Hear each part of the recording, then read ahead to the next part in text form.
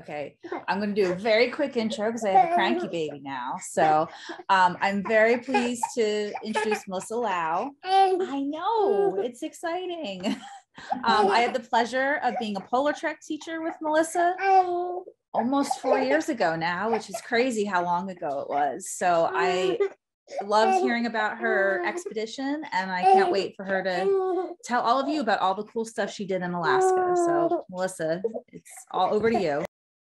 Thank you, Lauren. And it's so nice to be here. And I appreciate the opportunity to share that experience that I had in 2018. That was the year that I went. I'm going to go ahead and share my screen. And I'm going to jump right in. A lot of some of the things that are on my presentation are going to be just reiterating a little bit about what you've already talked about with the trivia and with the climate record, but I think it bears repeating. It's such a important topic. I am from Piedmont, Oklahoma, which is northwest of Oklahoma City, so right in the center of the state. And I am a high school chemistry teacher, but in a past life, I was also a middle school science teacher as well. This is actually my first year teaching high school. And I have learned that high schoolers are basically just, I don't know, they're middle schoolers in a bigger body. They're fantastic though. And I have loved my job and the work that I do. And it offers me opportunities to work with organizations like PolarTREC. And so I'm going to just jump right in. So just a real quick recap, what climate change is. Again, that weather, climate versus weather, the weather is the daily changes that we notice, that we feel, that we pay attention to, because we have to decide, are we going to be able to play outside? Do I need a coat or rain boots? Is it going to be windy today? That sort of thing. And then climate is the normal weather of the place. And the term normal in this case isn't, it's more of a mathematical term. It's another word for average. So climate can be different for different seasons. So you could have a hot and dry climate where you live in the summer, like we do here in Oklahoma. You could have cool and rainy winters, and different places will have different climates.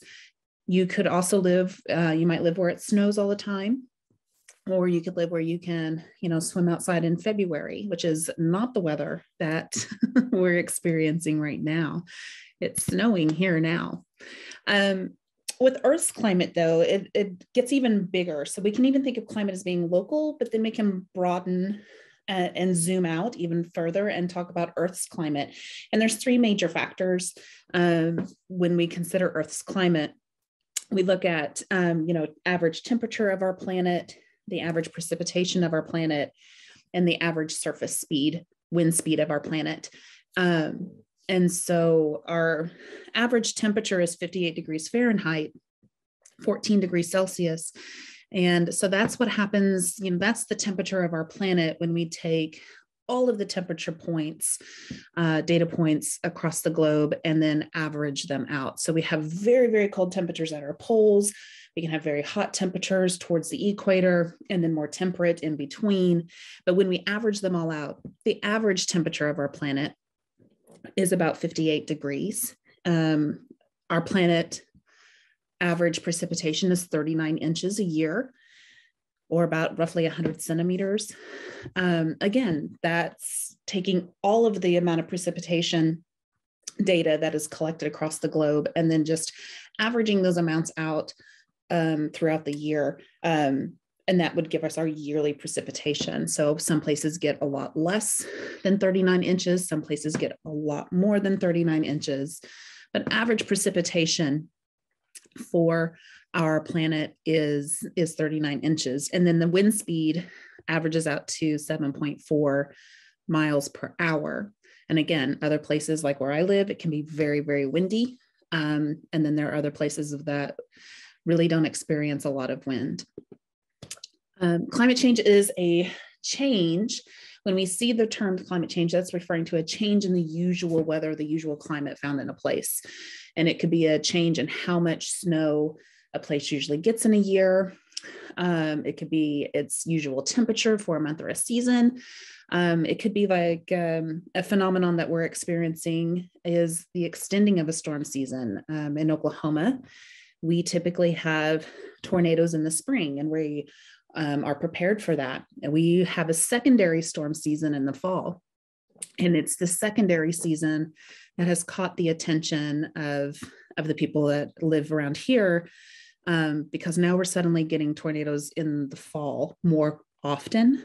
And that fall storm season is extending longer because it's warmer longer. So it's not unusual to have in our recent climate history is, to have tornadoes in October and November, where when I was a child growing up, many, many moons ago, it was not nearly as common. It was so rare that you would even get a thunderstorm, much less a severe storm. So extending storm seasons is something else that we're starting to notice. So climate change is also a change, so that's more of a localized example, but climate change is also, again, talking about that global climate. It's a reference to the change in the Earth's average temperature. And that's typically what we think of whenever we think of climate change. We think of a warming of our planet, but it's also, because of that warming, that's also changing where precipitation would normally fall on Earth. Places that are getting drier, other places are getting wetter. And so those changes are often tied to that changing temperature. And weather can change in just a few hours or days, but as it was said earlier, climate is an aggregate or an average of many decades of weather data, and climate can take hundreds or even millions of years to change. And our planet has always had a changing climate, and it was mentioned in the trivia game that there have been times in the past where the Earth's climate has been warmer than it is now, so roughly 65 million years ago, that we didn't have polar ice caps. Our planet was much warmer. And then there's been times when it's been a lot cooler, like in this picture with the woolly mammoths. We think of the fun movie Ice Age and all of the sequels, that this would have been happening, around 40,000 years ago. It was a lot cooler. And so our planet has these natural warming and cooling cycles. And these times typically last thousands or millions of years. And that is the big difference. Why is it such a big deal if it's always been happening? It's the rate of change. These changes are now happening within decades or a few hundred years instead of just thousands or millions of years. So people who study Earth's climate can see that Earth's climate is getting warmer.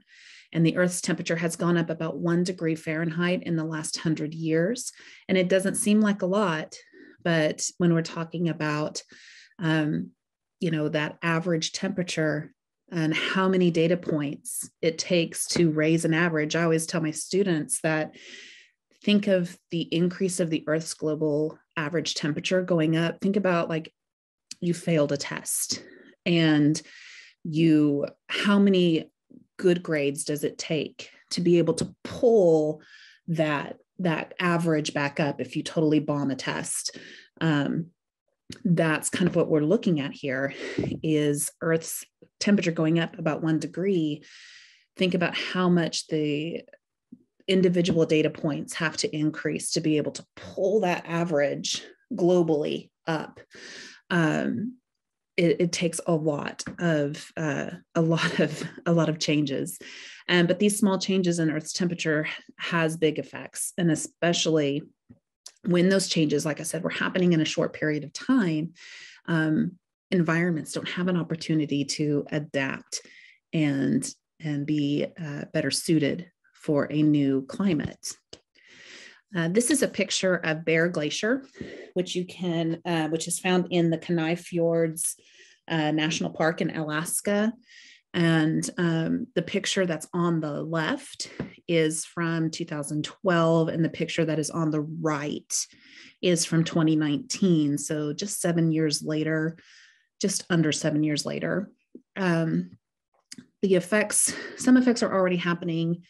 The warming of Earth's climate has caused some snow and ice to melt that would normally stay frozen year round. Warming has also caused our oceans to rise. So as these glaciers are melting, it's introducing land ice into our ocean systems, and that's what's causing the sea level rise. It's also changed the timing when certain plants grow, which brings me to my work with Florida International University. This was the group that I was paired up with and teamed with PolarTREC. And so the team, it was a very small team, small research team. This was the bulk of us. So on the three of us, the picture that's on the left, Dr. Jeremy May is, I don't know if you can see my pointer or not, but he is on the far left.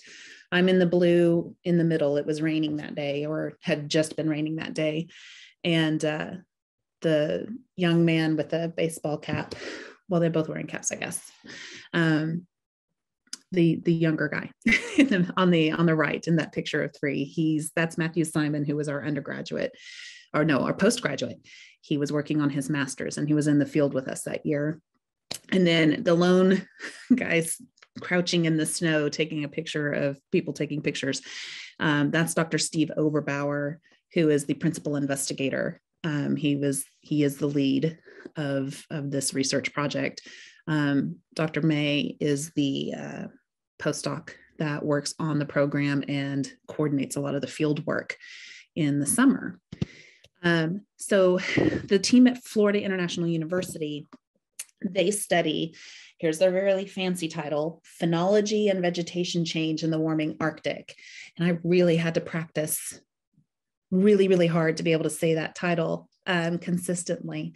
It sounds very, very impressive, which it is, and it's very important work, but big words can often, give you the impression that you can't understand something. So if we look at the term phenology, that may not be a term you're familiar with. You probably recognize the suffix of ology, which is the study of, but then pheno is literally, it means shining or appearing or seeming. And so phenology is the study of the timing of changes in nature. So when do, what types of changes do we see in plants and animals in our environment that happen at different points in the year? So if we do a little phenology practice, and you can put your answers here in the chat. So if I showed you this picture, what could you tell me about the time of year that this picture was taken, this photograph was taken? What would you say when this picture was taken based on your observations? I am going to pull up the chat and just see. So I see Danny and Josh put fall. Yeah. So we can probably get some clues. Oh, and then Ria, mom says fall. So this picture would have been taken in the fall, and we can get those clues from lots of things. We can look at the trees and see the brown leaves. We can see that some of the trees are bare. We can see, if you know anything about the timing of when deer have their young, and you might know that if you see a spotted coat on a deer, that's a baby, that's a young deer. And so that might give you a hint that this picture was taken in the fall, when this baby was probably, looks a little older, but still young enough to have its fawn coat. So yes, and that's basically what phenology is. We use phenology all the time to identify changes in the season. Winter's coming, or fall is coming, or spring is near, because we can feel these changes. We can see the changes in the plants and in our environment around us. And that gives us clues as to what we can look forward to in those changes. So how did we study this? How did we study these changes? So we did qualitative observations, which is just a fancy science way of saying we looked at stuff and then wrote down what we saw. So this particular program with Florida International, this is an LTER, which is a long-term ecological research project. They've been collecting data since the 1990s, which to me doesn't sound like that long ago, but for some people, like, yeah, when they start referring it to the late 1900s, it hurts my heart a little bit. But so they have been collecting data for several decades in the same area, several areas in Alaska. And that's a picture of me, again, with my blue raincoat, taking qualitative observations in the field. And I'm standing on these railroad ties that mark off what's called phenology plots. And these phenology plots have been staked out for several decades, and they've been watching them change over these decades. And we kept track of, we would go out twice a week and we would record when we would see the leaves budding, when we would see bud breaks, when the leaves were starting to break out of the buds, greening up, when we would see flowers budding and then flowering. They also kept track of when fruits would appear on the different plants, and just the overall greening of these plots. And of course, we would track the time and the date, which you can see in the right picture. That is one of our field pieces, field records that we would take out with us, because you know, when you're in the field, we're not anywhere close to where technology would be reliable. It's fairly isolated, and you know, you didn't want to take your devices out into the rain and into the weather, into the elements. And so a lot of the work was still done, you know, old school paper pencil. And then we would come back and then input that data into a digital database. We did use some fancy equipment. So the picture on the left is Dr. May setting up what's called the MISP, the MISP, which is the Mobile Instrument Sensor platform. And this is really kind of the key thing with Florida International and the work that they do in the tundra in Alaska, is with this MISP. It runs on this transect, runs on these cables across a strip of ground. We would run it every day, except for Sundays. And on this platform, they could put in different types of sensors that could collect all kinds of different data that are more quantitative. And so you see that the term has changed a little bit. That just means instead of just using my eyes and making a judgment about how green something is, we have technology that can take actual measurements and have a quantity to how green something is. And they could track all kinds of different things. The idea for this, though, is unique to Florida International. Dr. Oberbauer was thinking that, you know, we have people on the ground that are making these qualitative and quantitative observations about changes that are happening. And then we have satellites in space that are looking at the same places, but there's not really anything that's in between. So you had, you know, boots on the ground, you're looking, you know, at a 10 centimeter square of plants and making your observations. And then you would have a satellite, you know, that's a mile above and looking at a kilometer square of tundra and making observations and collecting data. And the idea behind the MISP was to be this bridge between the measurements that could be taken by hand and on the ground and the measurements that are taken in satellites in space. And it was the scaling up of this data that helped to, you know, it was like ground truth being the what we were seeing on the ground, what we were seeing in space. We had this intermediary in between instrument that was helping us see that, confirming that what we were seeing on the ground, confirming the measurements in space, and helping to keep those measurements and see the accuracy of that. Then we were also using, oh, I love that picture. That is the beautiful mountains in Alaska there. Makes me miss them. The little short plastic things are called OTCs. This is something else that Florida International uses. They're called, they're open top chambers. And think of them like little miniature greenhouses. And so this is an experiment that's been running for several decades, several years for sure. And they have plots that they put these OTCs, these open top chambers, to help simulate a warmer tundra.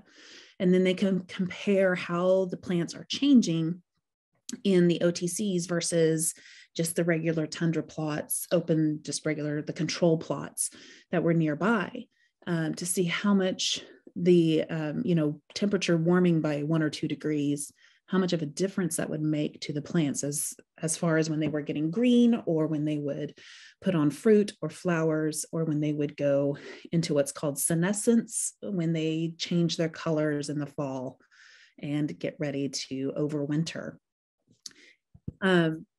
We also used the green seeker. This is something that's used by some farmers. They can use it to determine if they need to fertilize a crop. If their crop is green, then they know that it's healthy and it's doing well. If it's not a certain greenness, then they can add some fertilizer to make it healthier. And that's the idea behind green seeker, because my idea of what green is may not be the same idea as somebody else's green. So this actually puts a number to the greenness of a plant. We can measure how green a plant is using a instrument like the green seeker. And then there's a picture of me on the right where I am taking permafrost depths. That was another environmental factor that we were tracking. And so you just simply put that metal stake into the ground and until it hit permafrost. And permafrost is this permanently frozen soil. It never, ever thaws. So it's like hitting a rock, a layer of rock underneath. So we would go out every time we went to the phenology plots, we would track the permafrost melt as well in several places in the plot.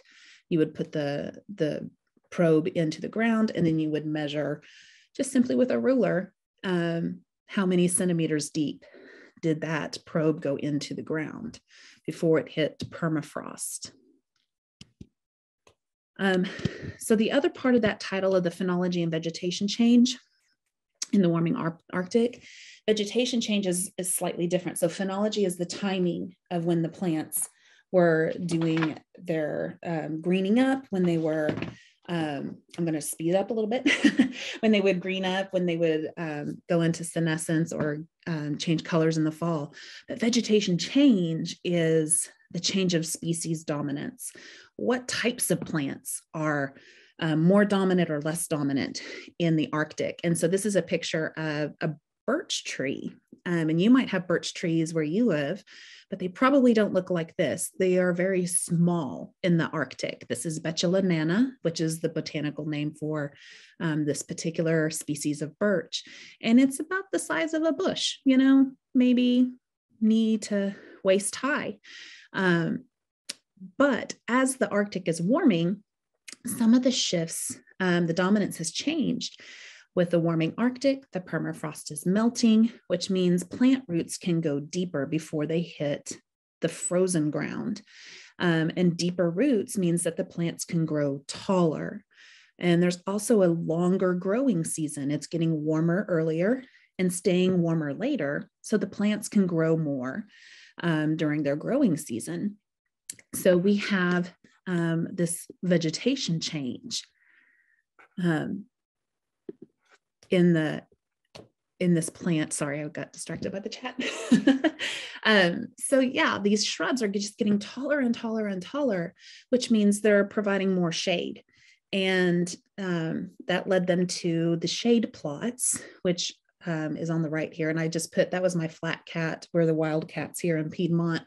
And so I took flat cat with me and hid him in posts and things like that. So this is some shade cloth. So flat cat's about, roughly 6 inches, just for size reference. So these are very small plots that they used shade cloth. That black stuff is just a cloth to create artificial shade. And they had varying, this is an HS, you see a little HS on the flag, that's a high shade plot. They had low shade and then no shade plots. And then they were tracking to see, well, how do plants do in shaded areas? And the best way to explain, environmental changes with climate change is that, there's just winners and losers in an environment. And when the climate is changing, the birch shrubs become taller, providing more shade. And that's good for some plants and terrible for others. And then it's just this domino effect, since all ecosystems are based off of plants. Animals eat plants, and then other animals eat plants that eat the animals that eat plants and animals. And so you have this domino effect, this ripple effect of when the plants change in their dominance and what food is available, that has this ripple effect throughout the entire environment, since plants are the basis of food chains. So where did we go?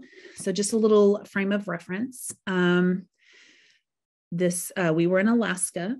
I'm in Oklahoma, that little black dot there in the center, right in the middle of the state.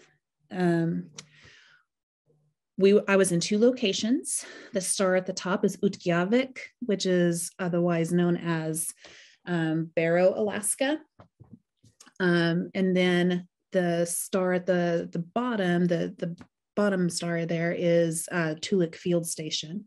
So I was in both of those locations. Utqiagvik is a town of about 5,000 people right on the Arctic coast. And they have an ecology that is coastal tundra. So slightly different than the tundra that was a little further inland. In the same way that you would see different types of plants and animals in a coastal region versus a more inland region. Unfortunately, when I got to Utqiagvik, they had just had a big snow, even though it was June.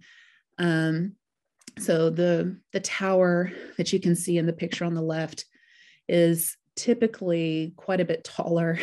We would be standing at the base of that tower, and it would be another good 5 or 6 feet above us. So there's probably about 5 or 6 feet of snow on the ground there. That of course we dug out to secure the towers again get them ready for the season when we arrived. Luckily though, and in a way it was kind of lucky that there was snow, because the field research area was about a mile out from our headquarters, our home base at the Bark. And so we had to carry heavy equipment out to the field sites.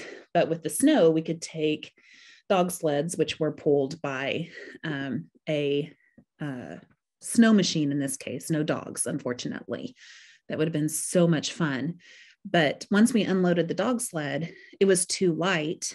It would have just flopped around behind the snow machine. So somebody had to ride it back to the research station. So I volunteered with my GoPro, and you can see it's just a lot of white, white snow, white sky. It's very easy to get disoriented and lost. And I apologize if that's making you a little seasick. But that was such a wonderful experience to get to do that.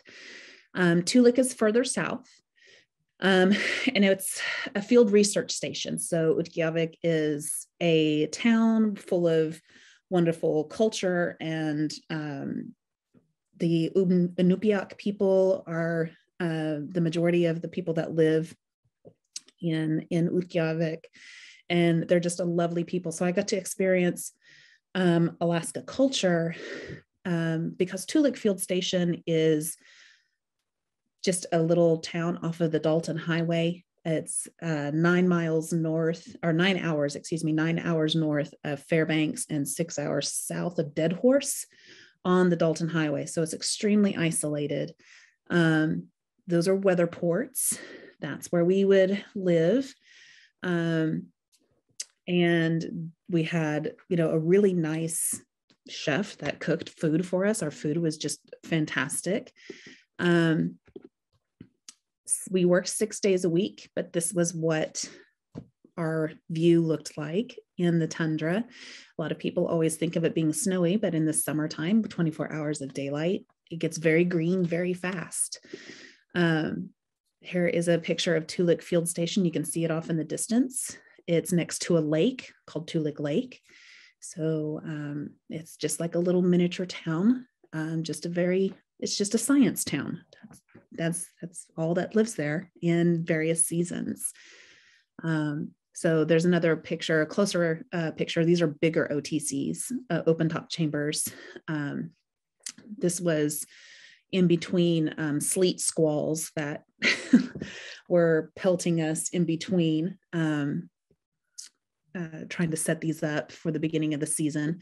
So I arrived at the beginning of a season. So I did a lot of setting up of equipment and moving things. But on Sundays, we would go for hikes. That was the day off that you had where we didn't have to go out into the field and we didn't have to take measurements. And so we would hike Adigan. This is Adigan Pass. So you can see how green and beautiful it can be in the summertime. We always think of it being cold and snowy and dreary, but it is it's just such a beautiful place. That's the top of Slope Mountain. And there's a base of Slope Mountain picture there.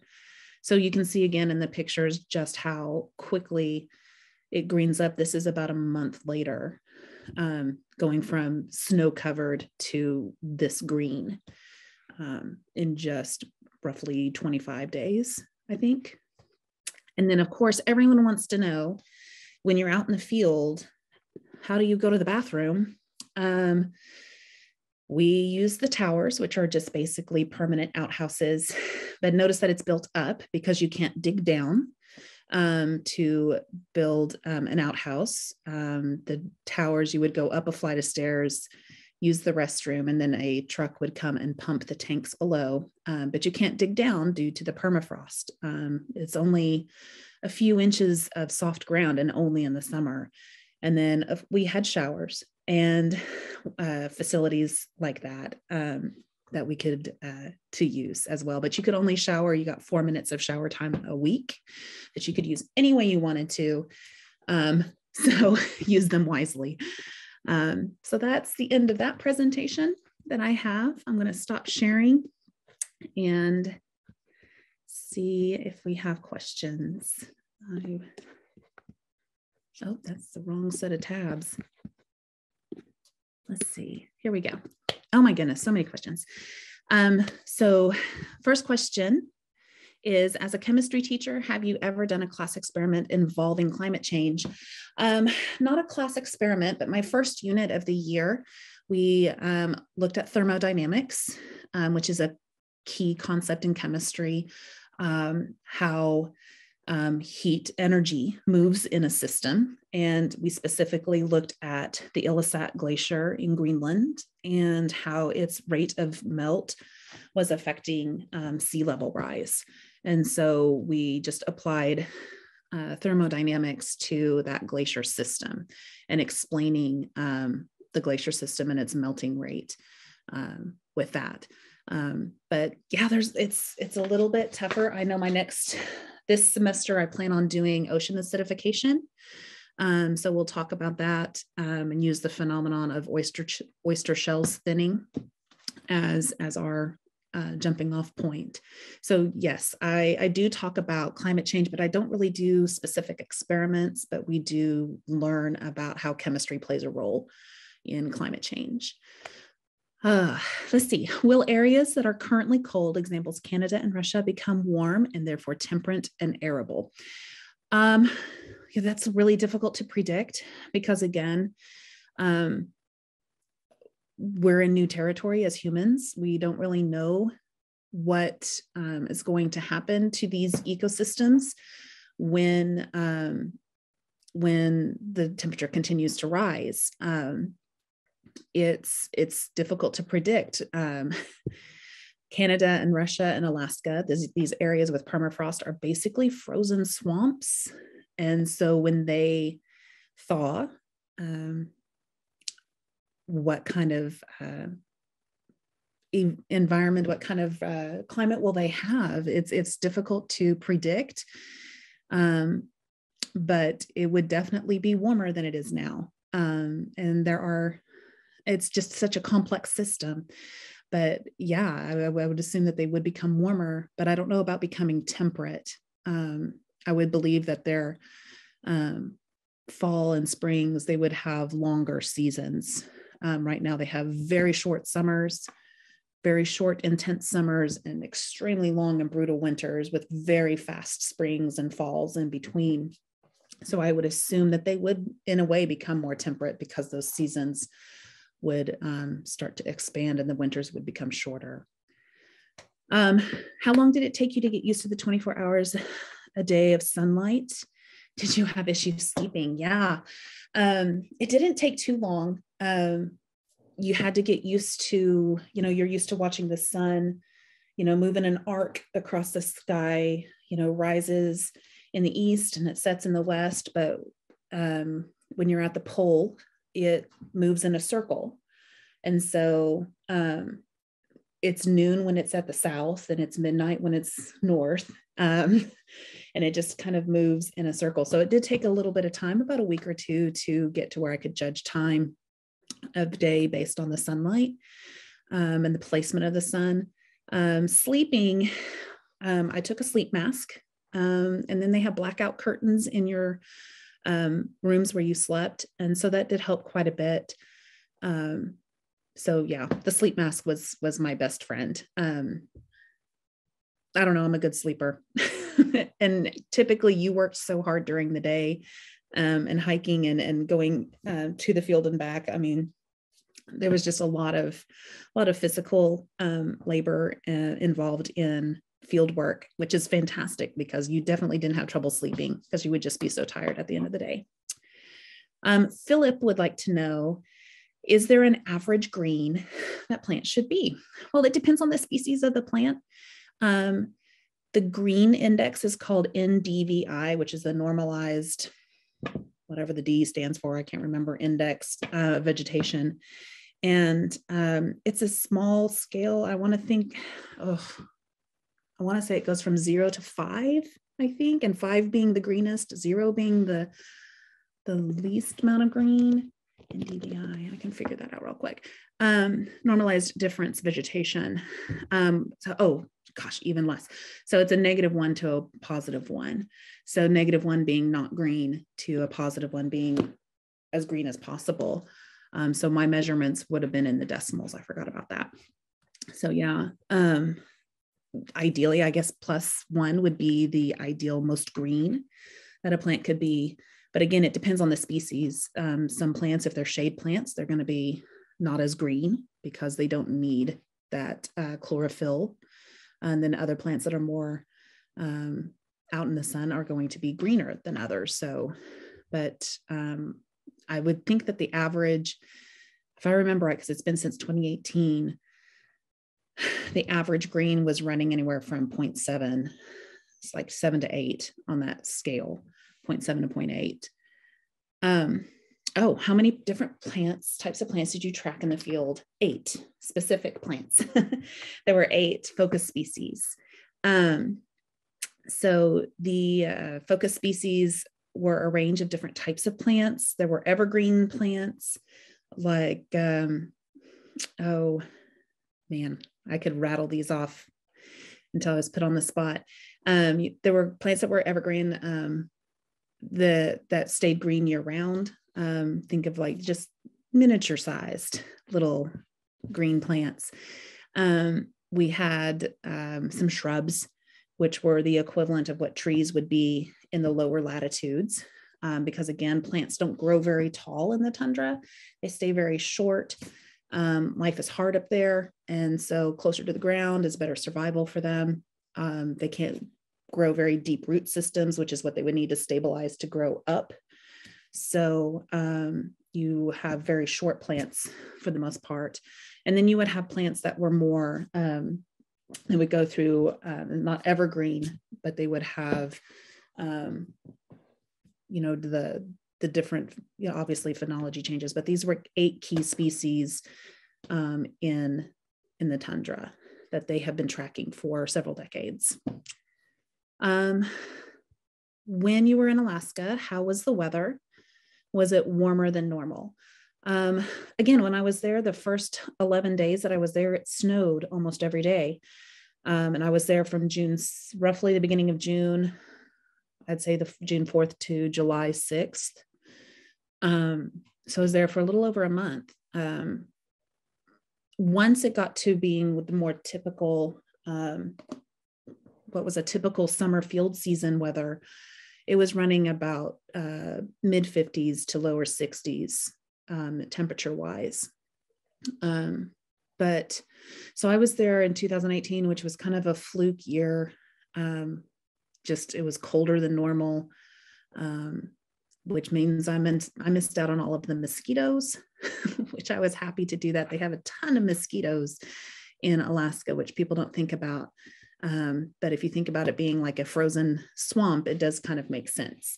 But yeah, I missed all of the mosquitoes because it was cold a little bit longer, and they didn't come out until after I was gone. So, but it was a little, I can't compare it. But when I talked to some of the natives that lived in Utqiagvik, they did talk more about the inconsistencies in the sea ice that they depend on for whale hunts, that portions of their town being washed out into the ocean. So the people that live there would say that the climate is definitely changing. Unfortunately for humans, it doesn't take us long to adjust to our new normal. So we kind of tend to forget very quickly if there's been changes in our climate, because we just have such a short memory for that. What impacts do the changes in vegetation have on the animals in Alaska? That's an amazing question, because the animals in Alaska are very migratory. Very few will stay in one place. And so they depend on different plants being green at certain times as they're moving through their migratory patterns.